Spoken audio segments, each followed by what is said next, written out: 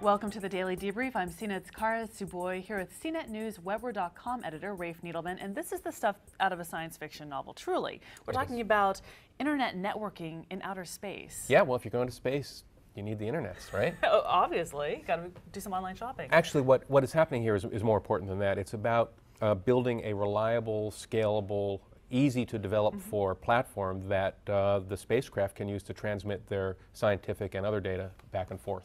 Why can't we just use the model that we use on Earth up in space? Why won't that work?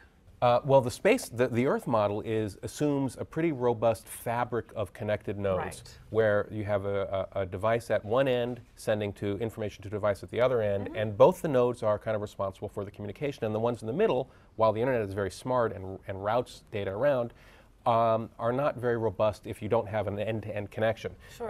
As the people I talked to at NASA said about this, packets drop on the floor. If there's no straight path, if there's no path at all between point A and point B, the communication just doesn't happen. And in space, where you've got satellites and orbiters and things picking up data and just transmitting a lot of scientific data, maybe without the storage to hold it all, they can't have that. Sure. So what NASA is doing, and this is part of a long 10-year process, is they're building something called the Disruption Tolerant Network, or DTN, which assumes a different type of fabric of intermediate relay stations or routers.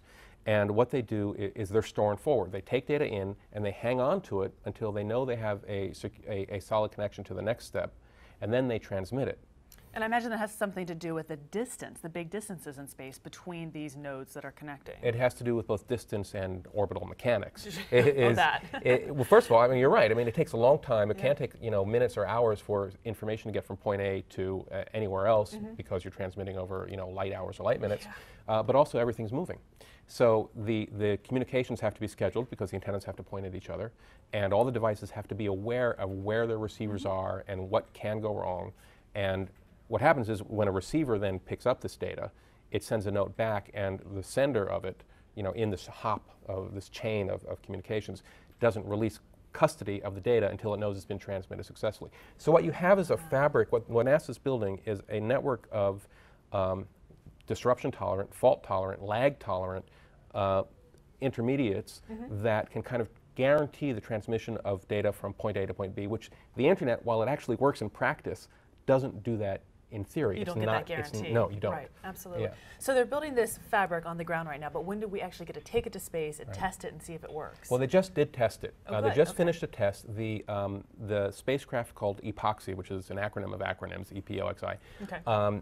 That was the spaceship that dropped the Deep Impact probe off to smash into the comet in 2005.